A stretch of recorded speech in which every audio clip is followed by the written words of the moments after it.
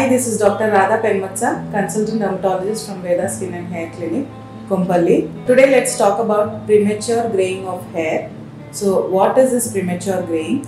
As per definition, the onset of graying in less than 25 years of age is called as premature graying. What are the causes of premature graying? First is family history. So if you have a family history, you see premature graying in your parents and your grandparents, you might also have it. The second cause is all the exogenous factors like your lifestyle, your stress levels, smoking habits, alcohol habits, your food habits, sleep habits, all those will impact early onset of graying. Then nutritional status, having deficiencies of certain vitamins and minerals like calcium, copper, zinc, biotin, folic acid, including vitamin D and vitamin B12, all these can cause premature graying of hair. How this graying happens?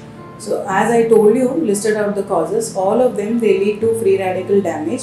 So this causes an oxidative stress at the level of your hair bulb, which causes depletion of the melanocytes. So the capacity of the melanocytes to replenish will come down and the hair turns grey.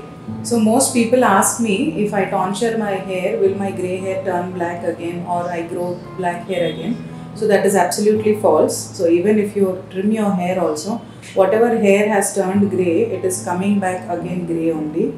It is a bitter truth you have to digest. And there is also another misconception that people think if you pluck a grey hair, the hair around it is also going to become grey. So that is also absolutely false. There is no rationale behind it. So there is nothing wrong even if you pluck a grey hair also. Coming to the treatment options, first we have to identify whether there is any cause for premature graying and treat the cause. The second is we can rely on supplements. What are the deficiencies we have to look into and then start giving supplements. Calcium pantothenate is one extra supplement which has proven to be help. So all these supplements, they at least slow down the process of graying. But we have to remember that they might not reverse the graying which has already happened. The last option is mainly camouflage techniques. These are nothing but hair dyes.